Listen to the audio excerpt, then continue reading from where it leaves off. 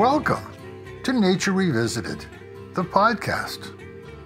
My name is Stefan Van Norden, and thank you for joining me on this episode with Yolonda Youngs, featuring our national parks.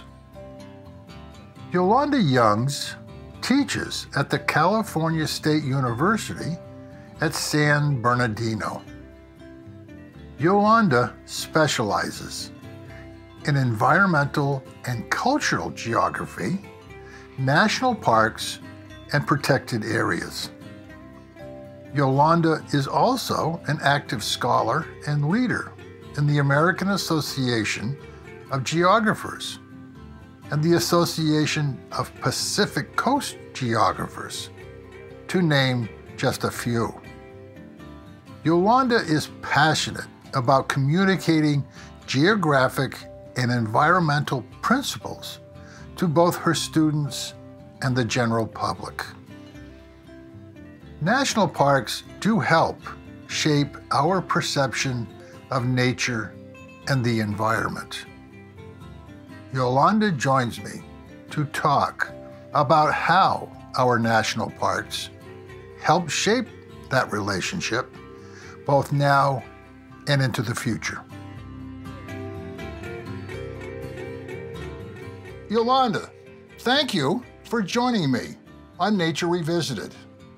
I have been looking forward to our conversation for quite some time. So let's start with, when did you first become interested in our national parks and why? Well, thank you so much for having me on the podcast. I love the podcast and your work, and I'm delighted to have this opportunity to share some of my research and ideas with you and your audience. In terms of my love for national parks, I worked as an outdoor wilderness guide and whitewater raft guide and hiking guide for about a decade. And a lot of the places that I worked were rivers in national parks. And it's through that perspective that I came to really appreciate the many facets of national parks and public lands. And then, of course, through my research and study, I find the idea of public space and how we preserve and protect lands in national parks to be just endlessly fascinating. I teach a class on national parks and public lands. My publications are focused on it. I love it very much, and I spend a lot of time in the field as well as the archive, as well as the lab, thinking about these ideas. So what do you see as the most crucial issue that faces our national parks today? Boy, that's a great question. From my research, I see four major issues that are really the most pressing concerns for our U.S. national park system.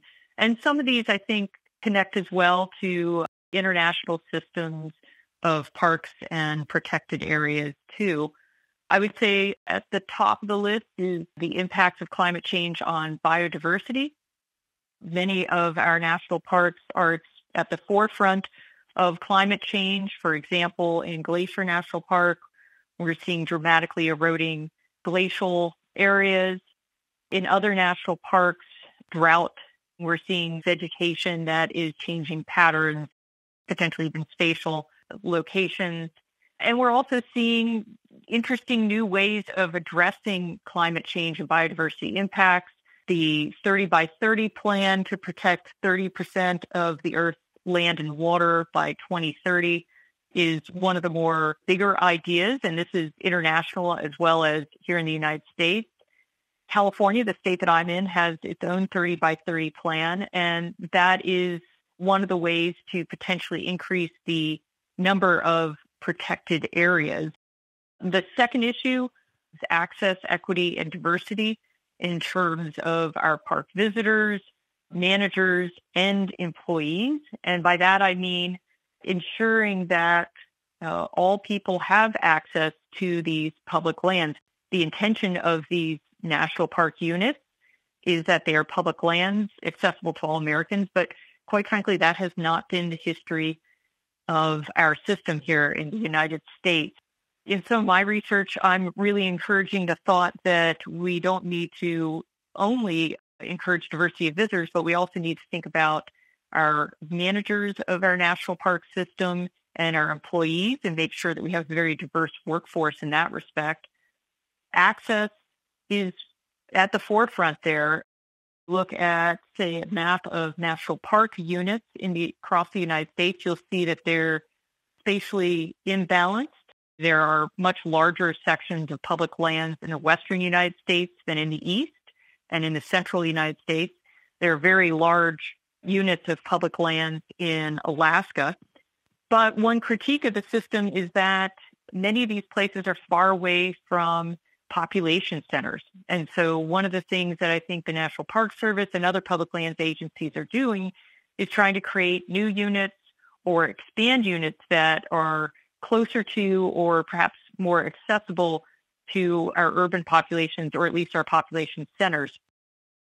Number 3, in terms of issues at the forefront, are indigenous land and water rights, co-stewardship of our public land. So this is a topic that I think your listeners probably have become familiar with through some of your other guests. Certainly we're seeing a really big shift, and I'm seeing it quite a bit in the work that I do with the National Park System, Native peoples and indigenous peoples in the decision-making process, and even the development and day-to-day use and management of our public land. So that is shifting.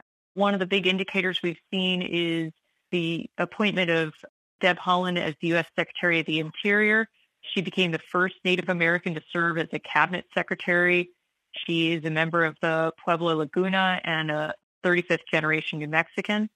Recently, at the 2023 White House Tribal Nations Summit, made a series of comments prioritizing co-stewardship with public lands agencies and indigenous people.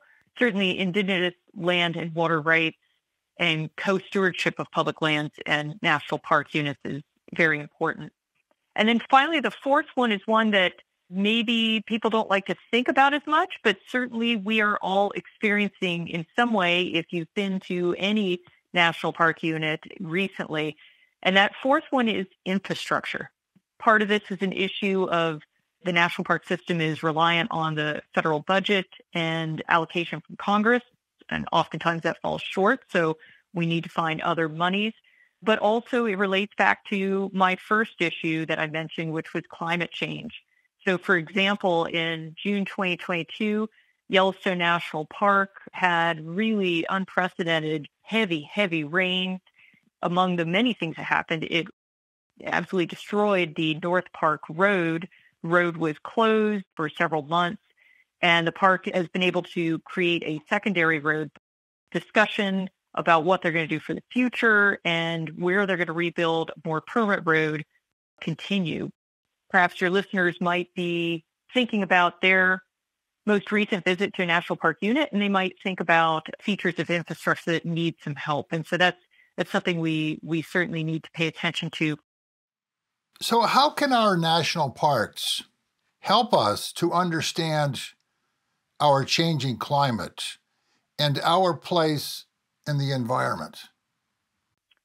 Now, our parks can do a lot, and they are doing a lot in that respect.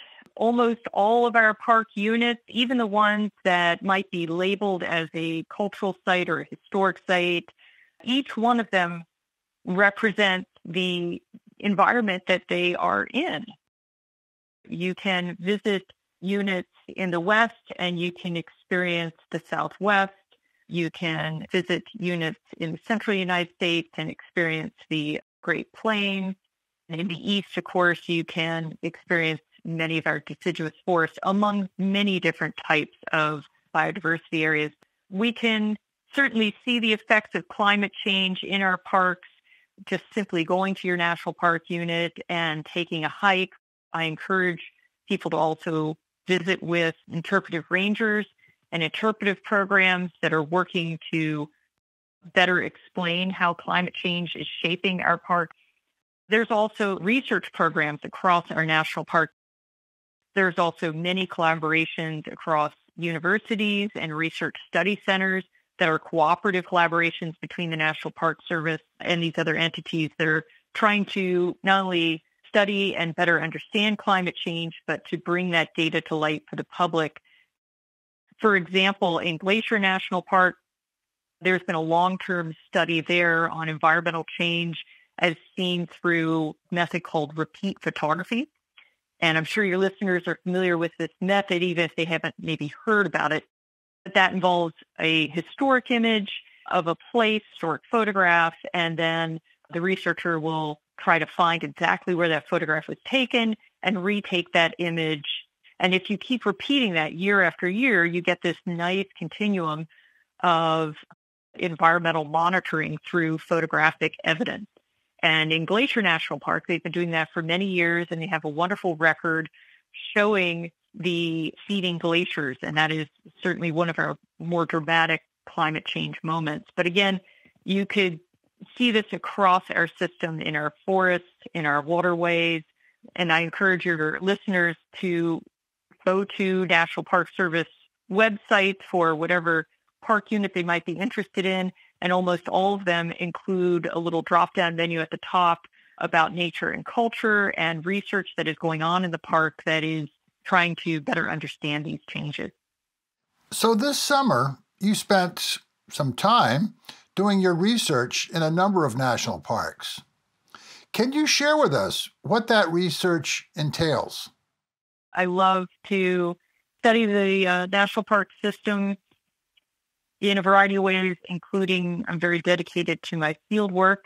I spent part of the summer in the Grand Canyon, have an upcoming book project called Framing Nature. So that was part of my work. I was in the Grand Canyon. I also spent a good part of the summer up in the greater Yellowstone ecosystem, where I also do a lot of my work.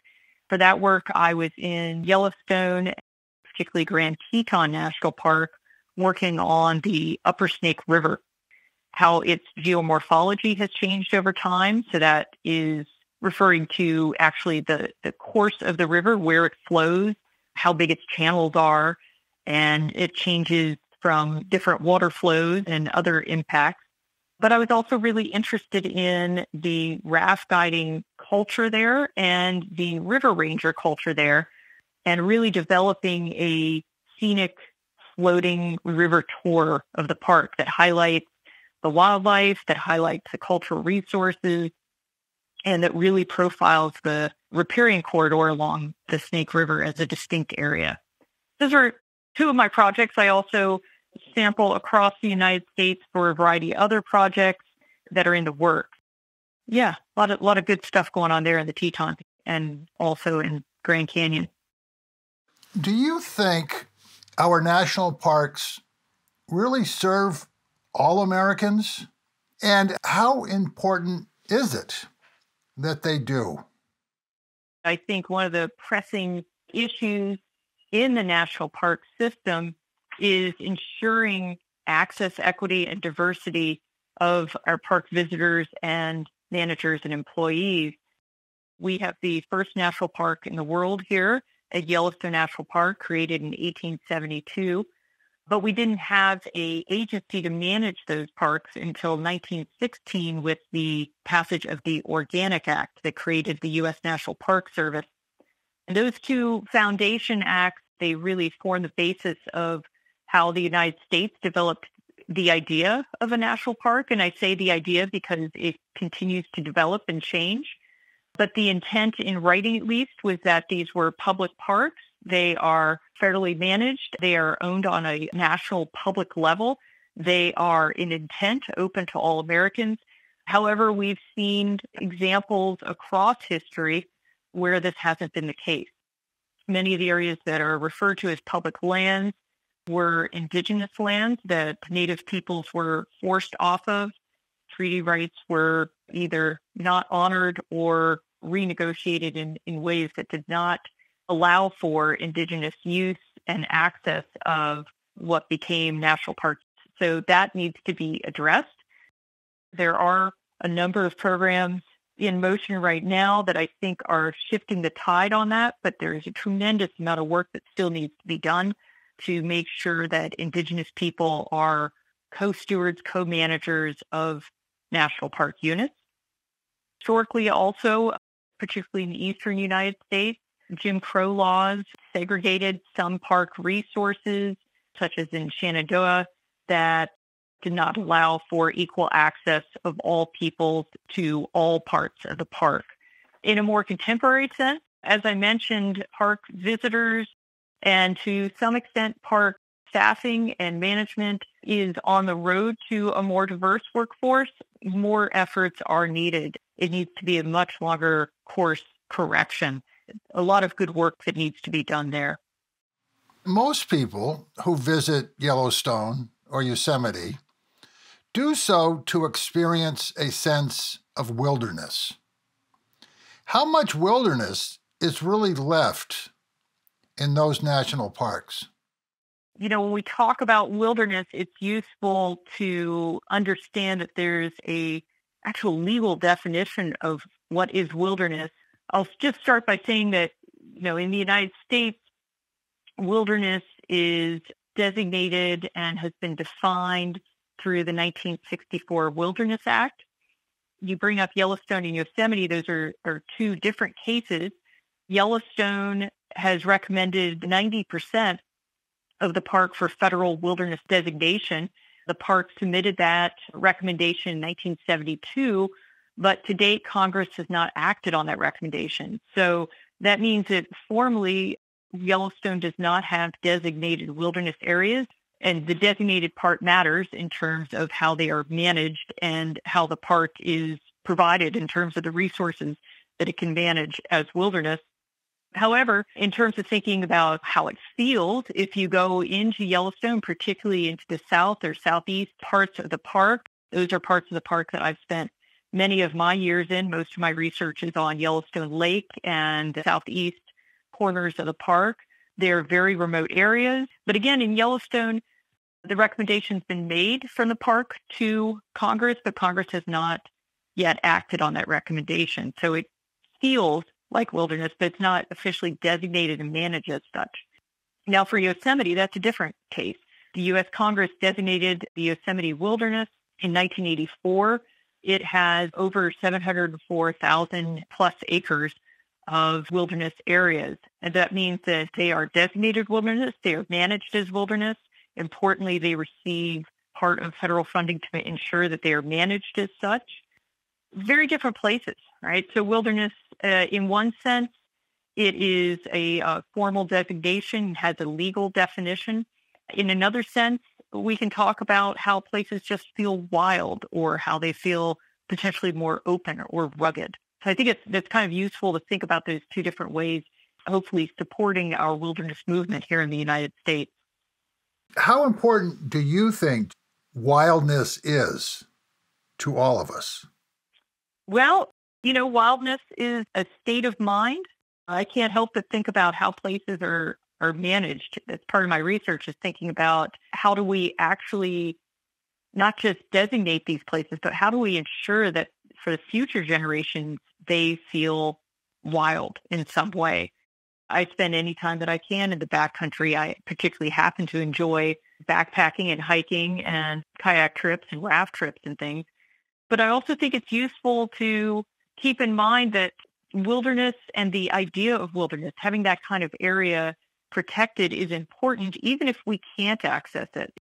Knowing that those areas are there, I think, is important for our mental health as Americans. And also, clearly, it's important to have those spaces in terms of protecting and conserving our biodiversity here in the United States. It has been said that we are loving our parks to death. Do you think that is an accurate assessment? And how do you see the National Park Service addressing it? That's a great quote from many years ago.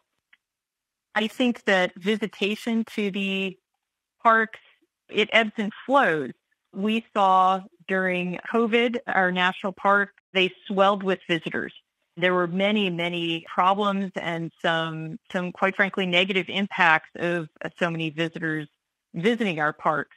Keep in mind that the U.S. National Park Service, again, when it was created in 1916 with the Organic Act, was charged with what's called a dual mission. That mission sometimes is in conflict. Part of the mission is that they must preserve and protect the natural and cultural resources within those national park units. And the other part of the mission is that they must provide for the public enjoyment and access and visitation. Those two things clash oftentimes. If we are to preserve a trail and ensure that there are very few human impacts and that the vegetation, the wildlife, and the environment is preserved, it is difficult to do that if you have a lot of visitors walking on that trail every day. So some national parks, your listeners may be aware, have started a system of limited entry. Zion National Park has done this, Glacier National Park. And the idea here is that you have to sign up ahead of time, oftentimes online, to enter the parks. And this is limiting the number of people in the park each day, decreasing the impact we might have just simply by the number of humans. You know, those kind of things sometimes people find challenging, but again, we love our national parks. The idea that the parks are loved to death, that actually is a phrase that gets repeated often. It comes from the U.S. National Park Service Director, Conrad Worth. He was director from 1951 to 64, and one of the longest serving directors.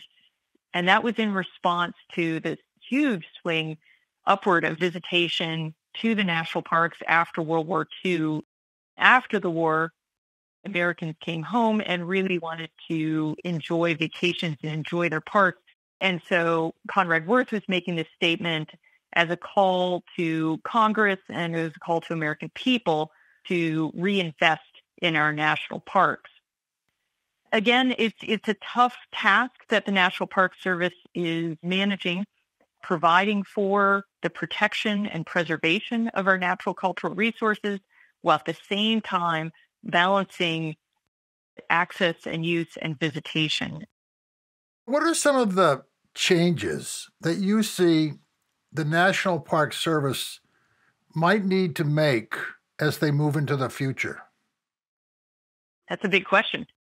I think the National Park Service is one of many federal agencies that's tasked with this dual mission to both preserve and protect natural and cultural resources and at the same time provide for visitation. They often do this on a limited budget, and they often do this with a workforce which is seasonal or at least moves around quite a bit. From my research, I think they need to consider more directly working with Native Americans, ensuring that Indigenous people have not only equal access and use of national park units, but also are brought to the table and ensure that Indigenous people are part of the management, and also making sure that Indigenous people are part of the employment, part of the managers. So I think the Park Service needs to continue to move in that direction, and we're seeing some of that. I'm working on an article right now that highlights some of the work that's being done in Grand Canyon National Park and Yellowstone National Park, just to name a few, where they're working with affiliated tribes and trying to create not only cultural demonstration areas, but also actually redeveloping parts of the parks with a co-stewardship idea where the affiliated tribes get a direct say in what kind of development is taking place there. I think climate change, of course, is one of the bigger challenges we're facing here. And the Park Service continues to work on programs to not only address climate change impacts, but very importantly, we continue to need to track and document climate change in the future. I also want to say that in terms of public lands agencies, the National Park Service is in charge of preservation. And I know some of your other speakers on this podcast and perhaps your audience are familiar with these very distinct ideas in the United States between conservation and preservation. For preservation, that's primarily the task of the National Park Service. And the idea being that these areas need to be preserved just as they are when they are designated as national parks, as opposed to conservation, where resources are being wisely used and consumed, but managed so that those resources are available for future generations. So we might think of the U.S. Forest Service as a conservation agency. Again, national parks are for preservation. So trying to preserve important cultural sites, historical sites, and natural heritage. I think the Park Service is moving towards perhaps rethinking some of its workforce programs to ensure that there is not only indigenous voices, but voices that represent the tremendous diversity in the United States. And I think they're moving in that direction, but it's a large agency, and I think we're going to see these changes unfold in the coming years. Does the National Park Service, do they look at restoration as part of their mission? The Park Service is, like all the public lands agencies, I think to a certain extent, is engaging in restoration ideas in the scholarly realm and in terms of a lot of the applied research fields out there, ecology, biology, geology, called by different things. Restoration might be nature-based solutions. That's what I'm seeing quite a bit of in national park actual policies. But in terms of restoration, tricky topic with scholars because you have to pick the point that you're going to restore to. In one sense, the Park Service could be considered, I guess, a restoration agency. They certainly are much more of a preservation agency. And the point being here that they're not often rebuilding or restoring natural and cultural sites. For the Park Service, the mission is preservation. The overarching goal here is to preserve the landscapes as they are. When we think of, for example, the goal of that 30 by 30 plan that I mentioned early on, protecting 30% of the Earth's land and waters by 2030, protecting is not just Park Service, not just Forest Service, not just Bureau of Land Management. It's creating some sort of protection so that we have a use plan for how much that area is going to be developed, if at all, what kind of uses are going to be there, and mostly making decisions that favor the most advantageous conditions for biodiversity and resilient landscapes for climate change. Restoration is very alluring, but it's applied differently to federal lands, city lands, state lands. Our public lands, going a little bit bigger than the Park Service or Forest Service or any of these agencies, but just thinking of public lands, areas that we protect for public spaces, they are unevenly distributed. The geographic distribution is uneven across the United States. What your listeners in the East and how they maybe conceive of nature and culture and restoration could be quite different from your listeners in the Western United States. I'm situated here in California. We have large swaths of public lands. Ideas of restoration are basically settling into the landscape and shaping out very differently from East versus West, because you maybe have in the East more private lands. So folks in the East are going to be more reliant on a system that is public-private collaborations. We have a lot of public lands out here. So how we approach restoration will be shaped very much by what public lands agencies. It's all important, but how it takes place in the state that you and your listeners are in is going to vary with our geographic context. And sometimes I think it's easy to kind of group all this into one thing. I would like to go back just a bit. How important is the relationship between indigenous people and national parks? The United States had the first national park with Yellowstone. For better or for worse, that idea was culturally exported around the world, and very actively so. You know, as a geographer, I'll point out that, of course, when you deposit a new idea and a new culture and a new environment, it's going to take shape differently based on the local culture and environment. So some national park systems around the world dispossessed indigenous people, forced people off of their land in a variety of horrific, sometimes and sad ways. Some countries are addressing those past issues very directly. The U.S. National Park System started in the United States with Yellowstone in 1872.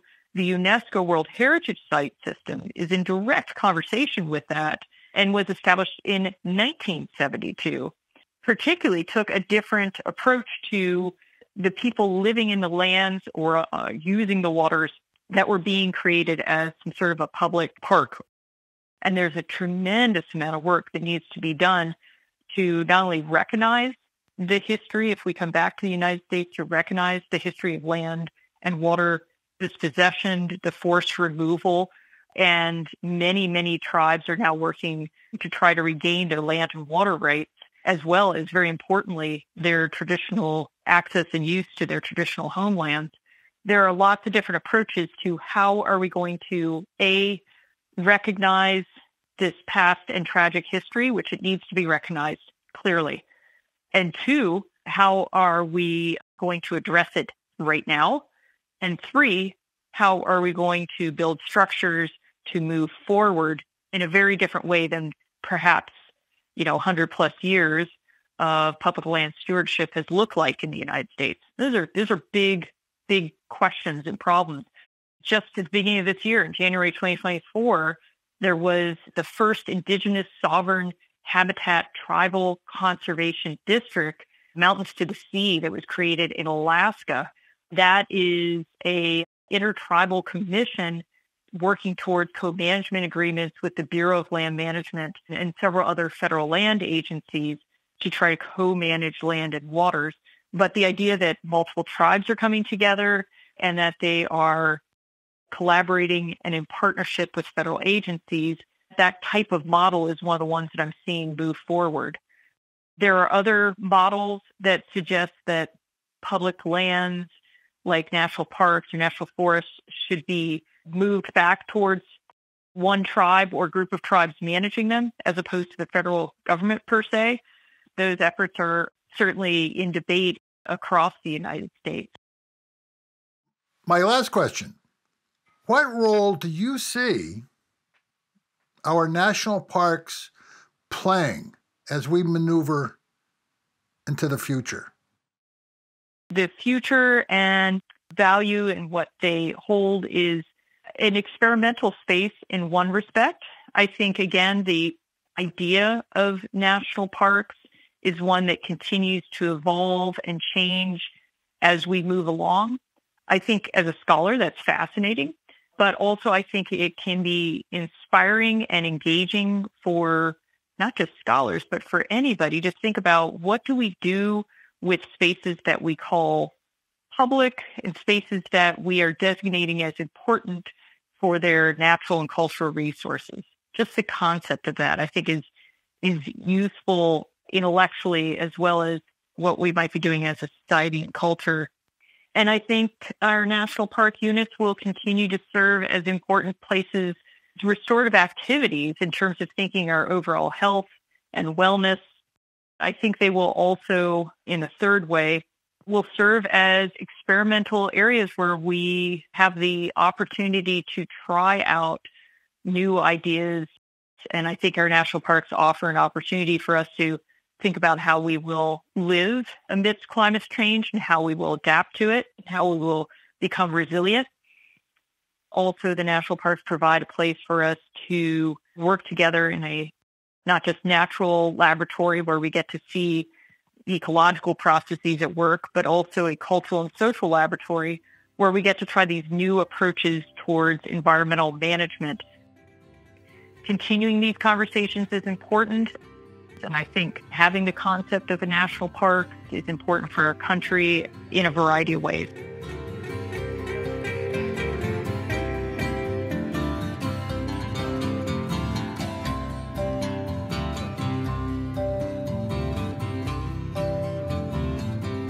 I hope you enjoyed my conversation with Yolonda Youngs, and that you get the chance to visit her website, YolondaYoungs.com, to learn more about all the exciting things she is doing.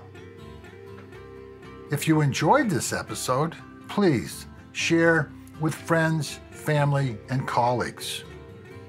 If you would like to share your thoughts or comments on this or any other episode, please email me at nordenpro@gmail.com.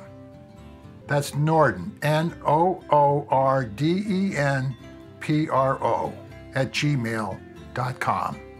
I would love to hear from you.